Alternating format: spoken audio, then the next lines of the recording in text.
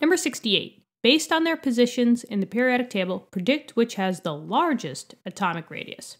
Li, Rb, N, F, and I. Okay, so this goes by you knowing your trends of the periodic table. In this case, they're talking about the atomic radius trend, or how big or how small an atom is. So here's the two trends.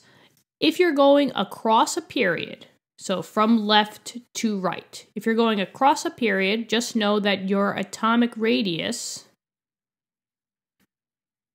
will decrease. So meaning that you start with big atoms, and then you work your way down to getting smaller and smaller and smaller. So if I go across a period from rubidium all the way to xenon, rubidium would be super large as compared to little itty bitty xenon. Now there's a group trend. If I go down the group, this means that my atomic radius will increase. So that means that I start small and I get bigger and bigger and bigger. So if I go down my halides, right? If I'm looking at fluorine, as I go down to iodine, iodine would be much bigger than little itty bitty fluorine.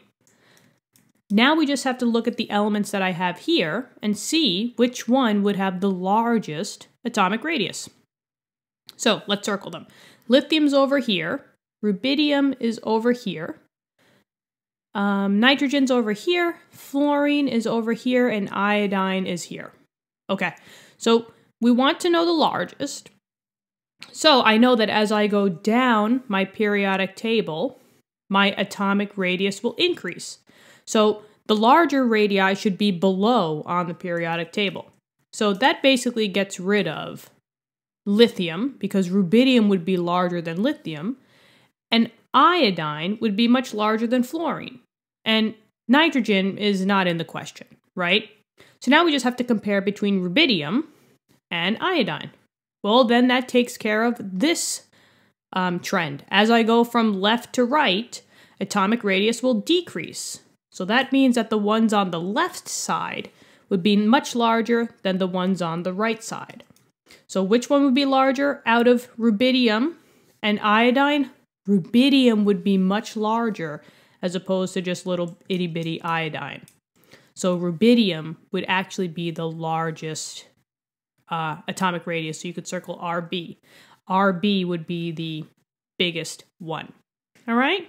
So just memorize that trend, guys. It will help you. And usually they do give these types of questions on quizzes and exams. So just memorize your atomic radius trends, both across a period and going down a group. And you should be golden for anything that comes your way.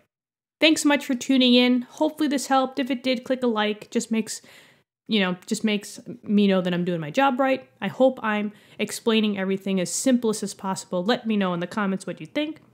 And if any classmates also can benefit from this channel, go right ahead, be my guest, give them this channel. So thank you so much in advance. Thank you for the support. I will see you guys all in the next question. Bye-bye.